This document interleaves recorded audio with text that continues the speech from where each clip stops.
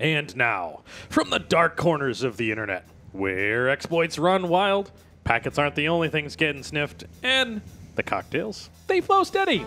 It's Paul's Security Weekly!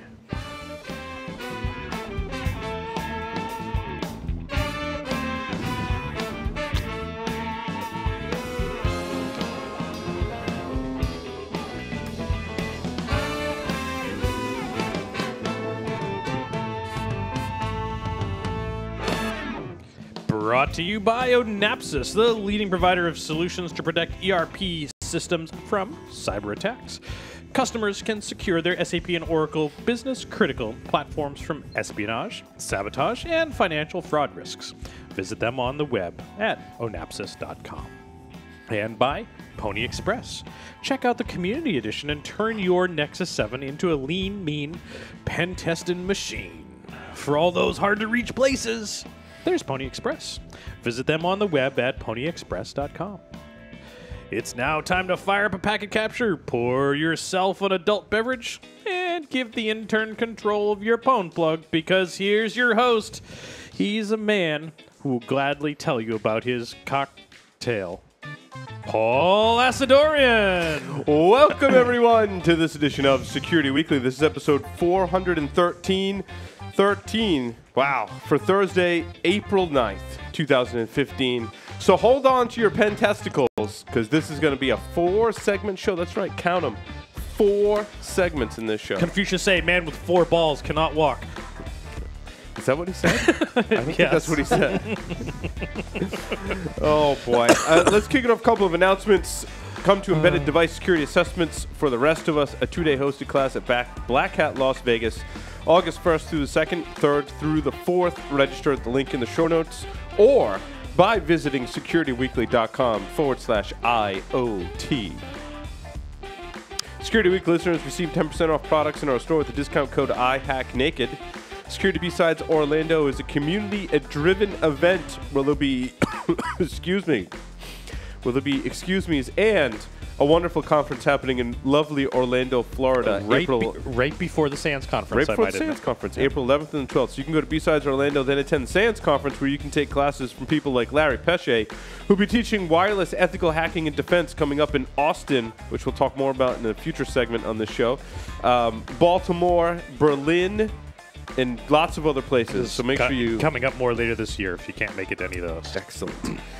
We're going to talk all about Source Boston. Oh, the question of the week. So we're still working on last week's question of the week, which was the cocktail, epic cocktail. Listener Apollo wrote in with custom cocktails for all of the members, or most of the members here on Security Weekly. Yeah. So mine's called like the Smoking Hot Acidorian, which is kind of interesting. Mine's the Harry Larry. Yours is the Harry Larry. And we're working on getting the ingredients, which aren't readily available. We may have to. All of mine are pretty readily available. Yours is more mine has a tobacco liqueur in it, which is not easy to find. No. And there is a liquor store in Providence I'm going to visit that has the fire cider, which is the other component. Yes, which you can make, but it takes about a month. Yeah, so I'm not that patient. So.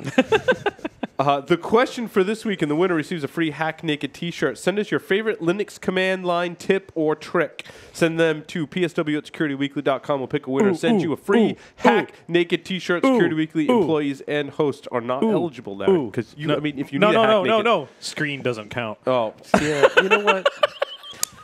Screw you.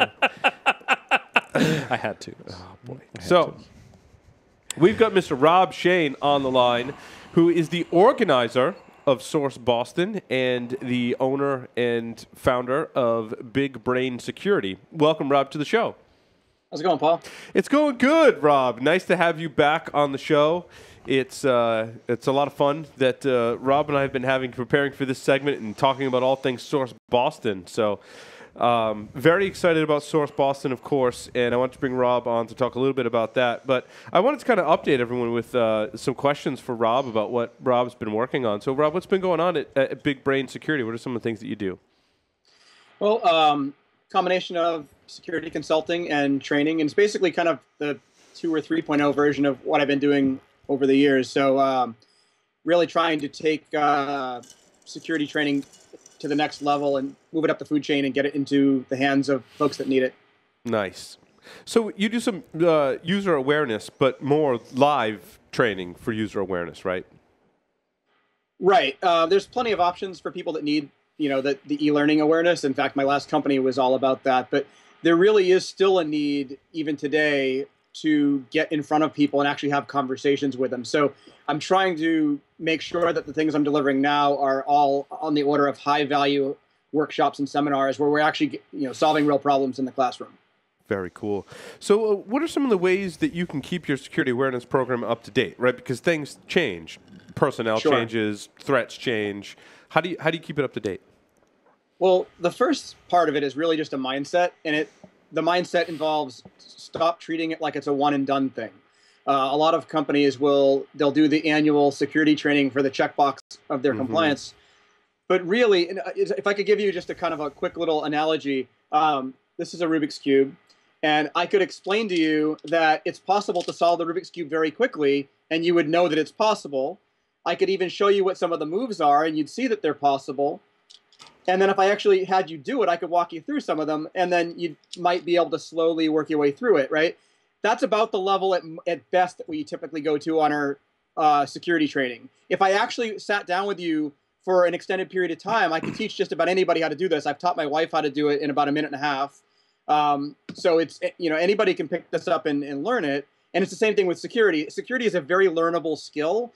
And in my experience teaching folks over the years, I've rarely found someone that just can't learn it. And so it's really just a matter of keeping it fresh and up to date and making sure that we're teaching people the way they actually learn as human beings. So the one and done model doesn't work. It's really more about sprinkle a little information, this month, and next week give them some more, and then another month give them something else. And, think of it like a marketing program as much as it is an education program. That makes a huge difference. Yeah, no, I think that's important. You also were telling me about how some of the training you're doing is training the trainer. That kind of like we as security geeks sometimes don't always have some of the best methods for training people. So what are some of the gaps in those skills that you're helping to bridge? Sure. So at my last gig, I had to basically invent a train the trainer program for my own trainers to teach them what I wanted them to do. So this will be the first time I'm actually putting this together for more of a public audience. But it's really just a matter of rethinking how we explain things. Because a lot of times the person presenting might be really smart and might understand completely themselves, but there's a huge gap between what's in your head and what's in the other person's head. And trying to bridge that gap is the hard part. And a lot of times it's just simple little things like giving a demo in a way that everybody understands it rather than just quickly diving into technical details, setting a little bit of context up front,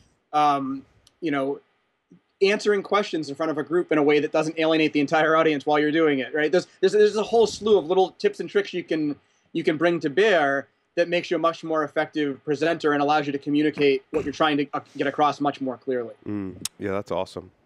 Now, let's talk a little about training the managers. And this is a pretty common problem, Rob, that I run into. And in fact, we're doing a webcast coming up when Michael Santarcangelo comes on the show. We'll talk a little more about the webcast we're giving. It's essentially, you've done an assessment or a pen test, and you've got to explain those results to management. And I don't want to say they don't get it, but there's a communications gap there. And there's lots of things we can do to fix that problem, but one of which is to train the managers and C-levels about security and how it, help them understand it. What does that mean?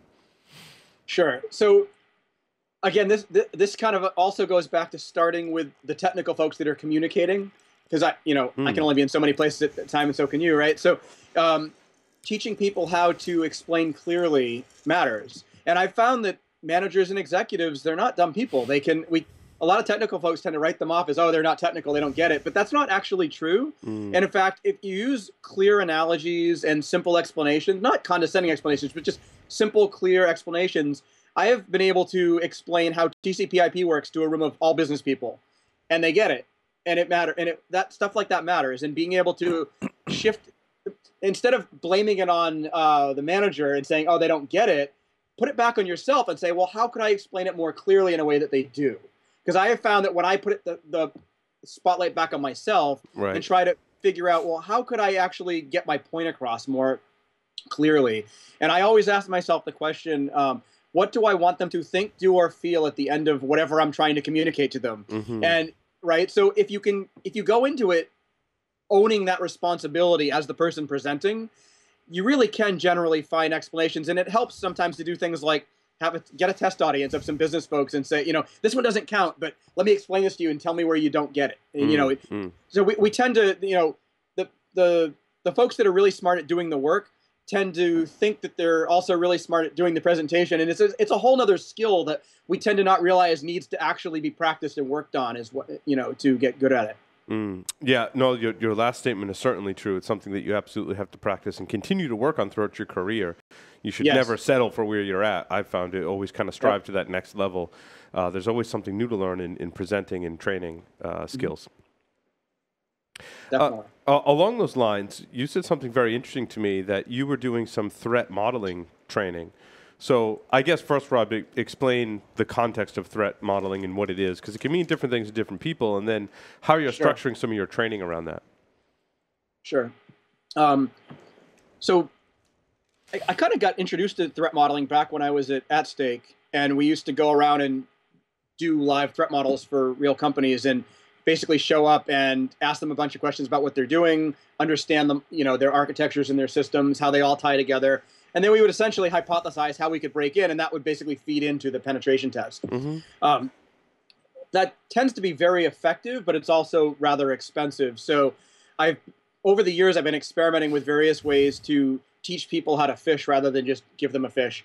So my latest incarnation of that is, what I like to do is I'll bring a group, usually ideally an entire development team, all the way from the architects and developers to the managers and the testers and anybody that's involved in the process of developing the system, get them all in one room, and I'll run a workshop where I teach them a little bit, but essentially the whole point of the teaching is to get to the point where I say, all right, tell me about your systems. Tell me about your actual systems that you're working on.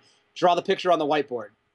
And then I'll teach them how to, just using the whiteboard, how they can go about the process of picking apart their own architectures, looking for the kinds of flaws the way a hacker would. I think that's what I think of when I think of threat modeling. And I think that's hugely important. I don't think we do enough of that. I don't, maybe I'm not close enough to, but I don't see a lot of that training out there. And I think maybe it happens one-on-one sometimes when you're doing some consulting, but I don't think to the depth that you're talking about. And I think if we were to arm a lot of the internal IT teams with that knowledge of threat modeling, get them to do it on a regular basis, we could greatly improve security, I think, above and beyond some of the other things that we're doing today in the industry.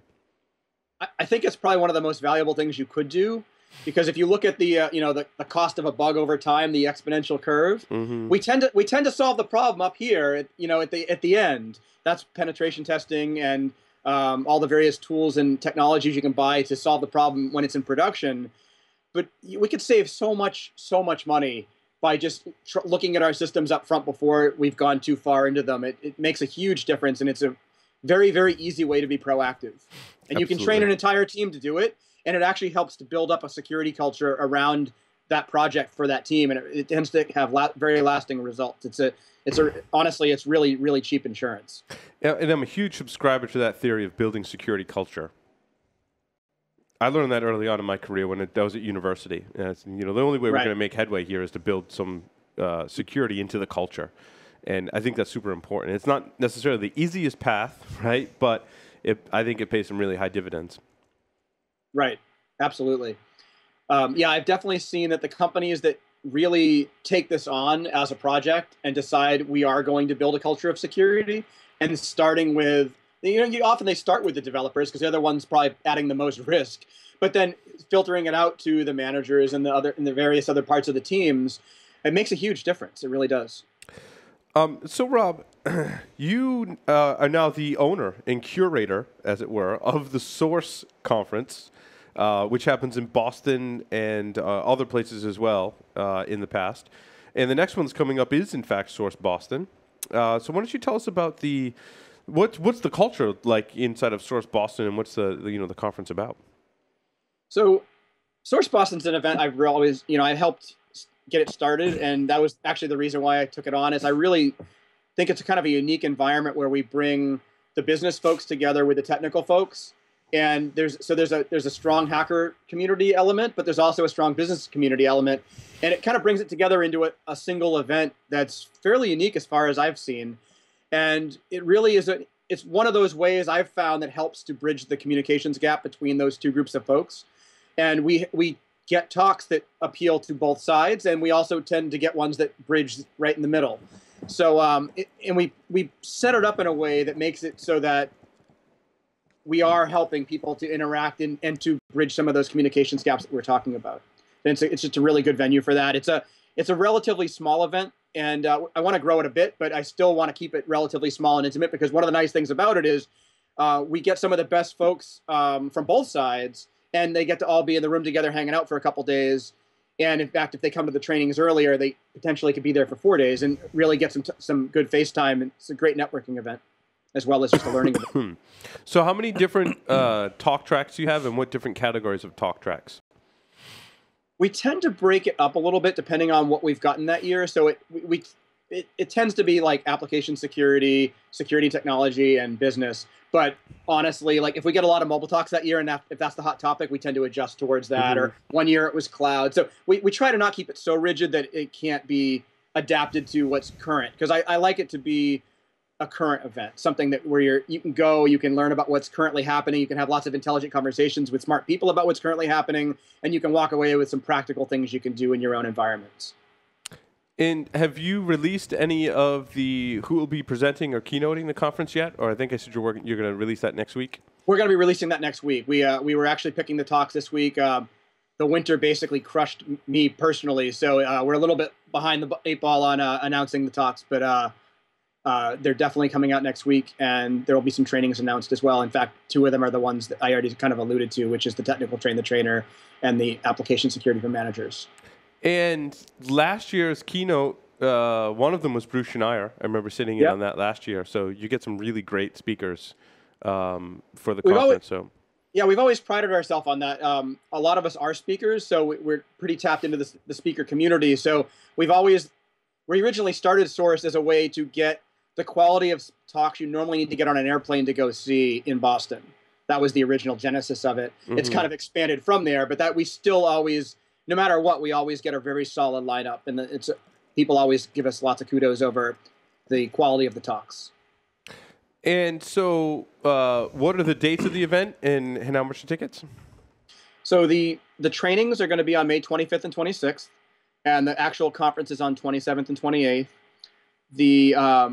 The training, the conference tickets themselves are $4.95 a piece right now, and at the door they're $5.95, so you still get a little bit of a deal now.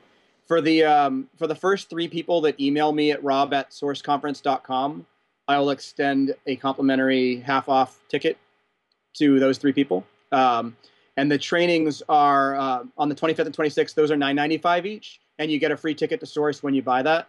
And for I'm only going to have 1 seat for this, but for 1 person, whoever emails me first at rob@sourceconference.com, I'll give you a half off of whichever training you want, either the technical train the trainer training or the security for managers training. Wow. Rob's being really generous on the show. Nice. And Rob, you should only email if you actually are intending on going, right? Correct. Yeah. Don't waste up a slot for someone that actually wants it. Right. To quote Will Wheaton, don't be a dick. Yeah, you can't. Well, you can't scalp the ticket at the door, so don't. Correct. Yeah. Yeah. Right. We'll know. Yeah. So the first person that emails you gets a half off the training. First person that emails me and asks me about the training will get half off the training ticket price. Okay. Of $9.95. So basically, it's like buying a Source ticket and getting the training for free. Gotcha. And then 3 more people can email you after that and get half off conference fee. Correct. Gotcha. Well, that's awesome. That's a great deal, Rob. Thank you so much for doing that. I do want to mention that Security Weekly will be at Source Boston, as our neighbors to the north are very close. We'll be heading up there, and we'll be selling our Hack Naked T-shirts at the conference discount rate of $10. And we'll also be there. We're going to bring one of our cameras, and we're going to be doing some interviews at the table. So if you want to come and do an interview and sit down with us, or you just want to come, check us out and buy a T-shirt and hang out with us for a little bit, we'll be there both days. So. Excellent. That's good. Rob, thank you very much for coming on the show, and we look forward to next week where we get to some more details about Source, and we'll be posting it out to our social media as well. So make sure you stay tuned to the show and all of our social media. And now, is there a Twitter handle for the Source conference? Yeah, it's at SourceConf. So it's SourceConf. Gotcha. So make sure you check back on that. Some big announcements coming next week for the Source Conference. Rob, always a pleasure to speak with you, my friend. Thanks, Paul. Thanks, Rob. With that, we're going to take a short break, come back. We're going to get some more of our hosts on the show. We're going to get our next guest on the show, who's going to be epic. We've got Steve Crocker on the show, who's the author of RFC 1 coming up. And we've got a bunch of other segments coming up on the show. So stay tuned. Don't go anywhere. We'll be right back.